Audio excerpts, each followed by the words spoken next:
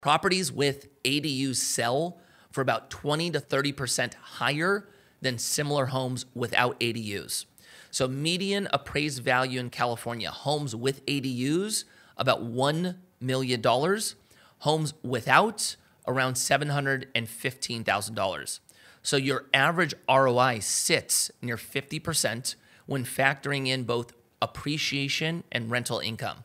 Long-term appreciation is about 9.3% annually. That's much higher than the average homeownership. Right now, they're sitting at about 7.7%. So you're going to capture almost 2% annually of extra appreciation growth.